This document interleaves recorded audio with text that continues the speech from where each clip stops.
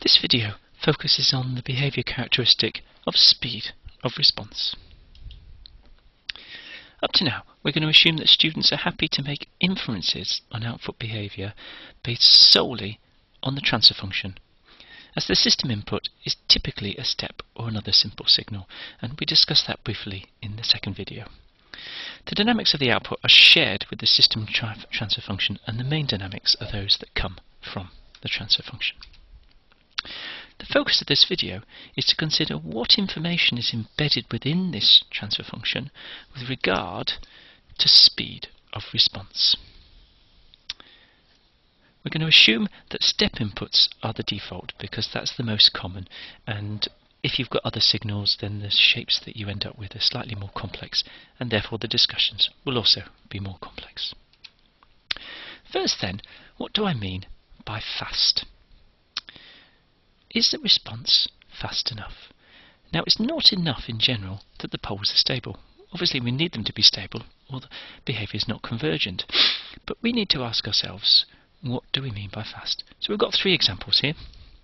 This tiny little car down here, and what we've suggested is if that car made it to 60 miles an hour in 30 seconds, we'd probably consider that quite fast, quite impressive. Probably wouldn't even make it to 60, but let's not dwell on that. What about this car over here? Well, for this car, we'd probably say that should be able to make it to 60 miles an hour in about 4 seconds. So we've got a very different definition of fast. For one it was 30 seconds, for another it's 4 seconds. And then in the middle we've got this large aircraft. What would you define as fast behaviour for an aircraft like this? And what are we trying to do here? What we're saying is it's context specific. So if you use the word fast, just be a bit careful because you're not quite sure what you mean. What we really need to be able to do is quantify things in seconds and then leave the discussion about whether it's fast or slow to someone else. So the speed of response relates to the transfer function g, and that's what we want to find out. We want to find out in numbers, numerically, what is the speed of response for a given transfer function. And once we can do that, we can say, because we've got a link, what pole positions do we need if we want a particular speed of response? So you come to me and you say, I want it to respond in 10 seconds. I can say, you need pole positions here. And that's because I've put things in numbers rather than this sort of more qualitative term of fast and slow. We've already shown in the very first video that the speed of response improves as poles move further into the left half plane, and we're going to take it for granted that we haven't got any right half plane poles, otherwise we're wasting our time because the response is divergent anyway. We're going to use simple poles to derive our insights, because once you've got the insights for simple poles, you can often move these across to more complex scenarios. Here's the example we're going to use then. You'll notice we've taken g to be a very simple example, 1 over s plus 0.4, or I can write that in a sort of time constant form, 1 over s plus 1 over t. Now we've shown the free response here and shown how fast the system responds, and you'll notice that it takes roughly 4t seconds to settle. Right, where that t is this number here, so t equals 1 over a if you've got something of the form 1 over s plus a.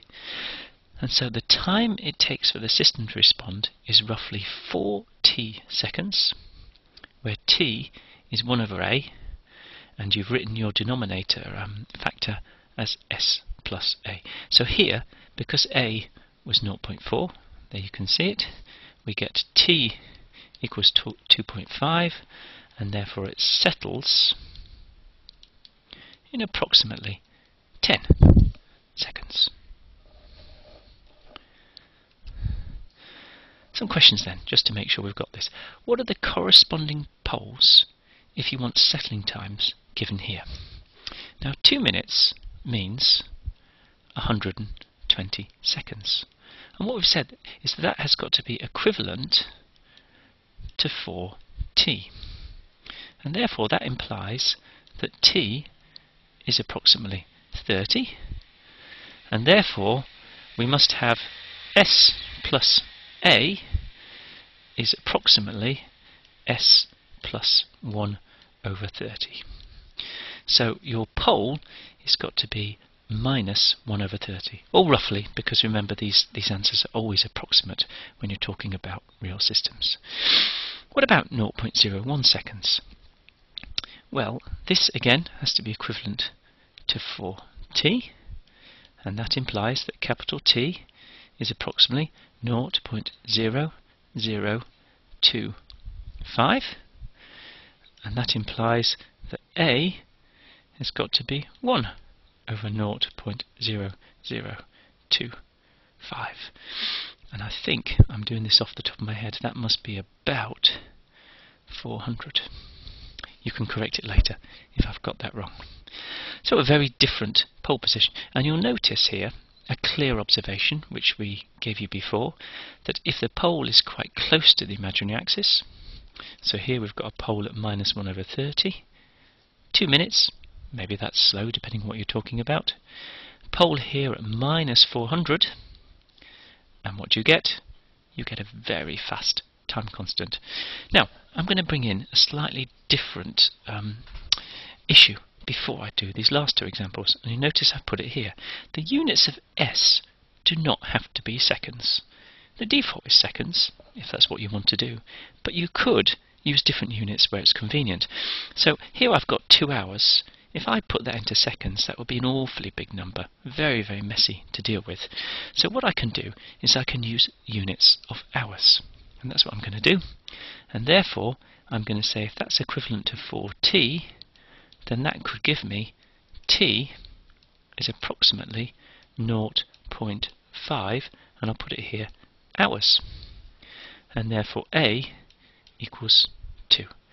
Much nicer numbers to deal with than if I express those hours in seconds. So do be aware, depending on the system that you're dealing with, use units that are appropriate. Make your life easy. Now with 15 seconds, it's perhaps less clear cut. I might leave that in seconds. If that equals 4t, then you could get t. Now I'm going to be a bit naughty here. I'm going to say this means t is about 4. Now you could say, oh no, that's not right, it should be 3.75. But again, remember we're talking about real systems here. Small decimal places really make no difference at all, and it's a bit pointless. So rather than using all those decimal places, I'm saying, look, I want a time constant of about 4. What's the difference between saying about 4 and 3.75? It's pretty much the same, and therefore I'm going to get A equals 0.25.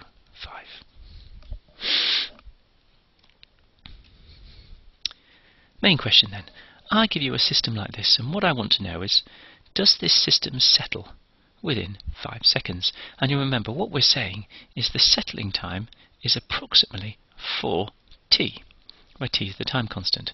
Well, for this case, we've got s plus 2 is equivalent to s plus 1 over 0.5, and we've got s plus 4 is equivalent to s plus 1 over 0.25. So this implies t equals a half, 4t equals 2. This one implies t equals 0.25, 4t equals 1. So we've got 2 different modes in this system. Mode 1 has got a time constant of a half, mode 2 has got a time constant of a quarter, so both of those modes are very fast, and certainly much faster than 5 seconds, and so this system will settle within 5 seconds. And there's the summary. Both time constants are smaller than 1, and so the system settles well under 5 seconds. What about this system here?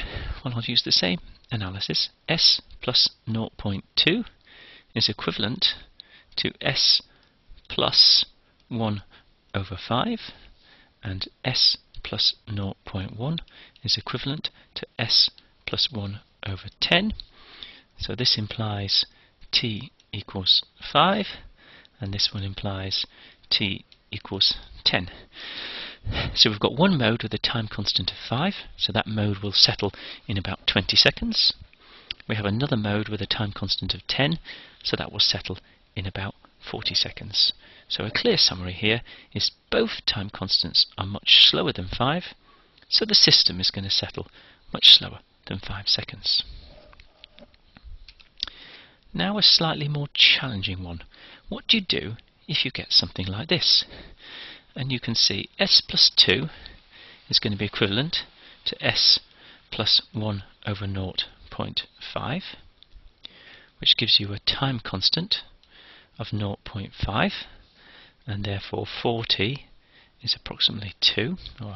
Okay, so we expect that particular mode to settle in about 2 seconds. That's under 5, we're saying, yeah, good so far. But what about this one? The s plus 0.1 is going to give you s plus 1 over 10, so that implies that t is approximately 10, or 4t is approximately 40. So you have a problem here. You've got one mode that settles fast, and one mode that settles slow.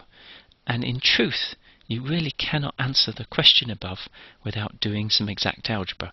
I would have to write g equals a over s plus 2 plus b over s plus 0.1 and work out the answer exactly.